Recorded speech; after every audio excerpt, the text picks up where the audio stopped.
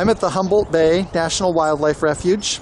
We have a structure here, and I'm just going to check out the structure to see if there's like a trail map or something, and then I'm going to see what is on the trails. We also do have some type of observation deck here. Also see what is here.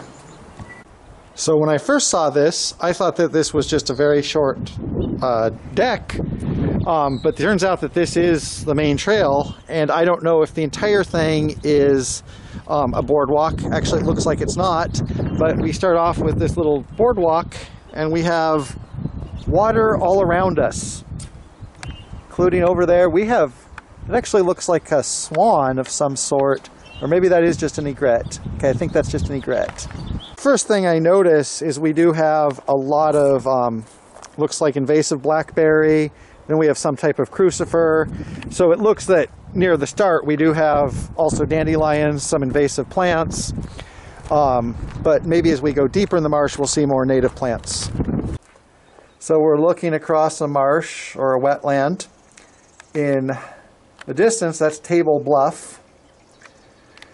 And one thing I don't really know is what the exact composition of this is. There's a lot of wetlands very close together, and I think my guess would be that from here they grade from almost freshwater to almost totally saltwater. And so each one probably has a different ecosystem with different plants and animals, and I don't know specifically what this one is or what any of them are. So I'll just record as I go along and people can observe.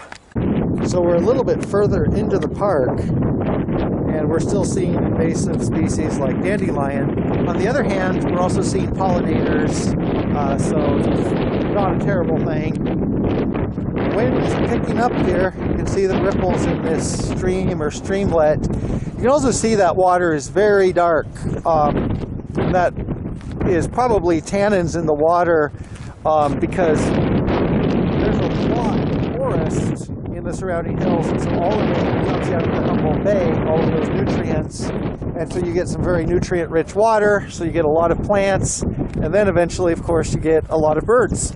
This area is naturally a wetland, but the specific locations of the ponds and the courses of water between them looks like it is maintained artificially.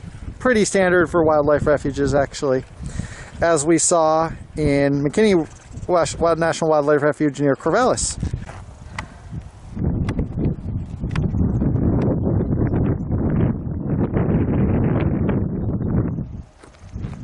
So that's a great egret, which of course is not a rare bird, but I still think it's a beautiful bird. So earlier I said something that was not quite correct. This here is Humboldt Bay, and as you can smell, that is salt water. Actually, I guess you can't smell that.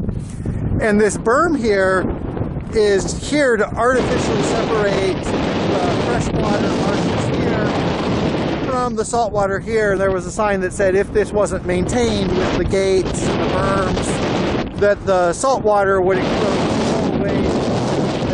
There's an ecosystem between the salty mud flats and the freshwater over there. So yeah, this is indeed saltwater. So now we've completed the loop and we're heading back to the shelter, and also the wind and a little bit of rain have sprung up, but it is springtime in Humboldt County on the coast, so having weird weather and having things get cloudy, that's kind of expected. We've reached the end of the trail, or we're about to get back to the visitor center. So this was just a short video, just walking around. I don't know a lot about the background of it, so I didn't try to give any type of scientific analysis. This is one of many wetlands along the Pacific coast, and a lot of times they vary because they're a mixture of different habitats. Some are forested, some are not, some are freshwater, some are saltwater. So around Humboldt Bay, there's a lot of different varieties of habitat, and I don't know all the details of that, but hopefully just seeing this has been informative and entertaining.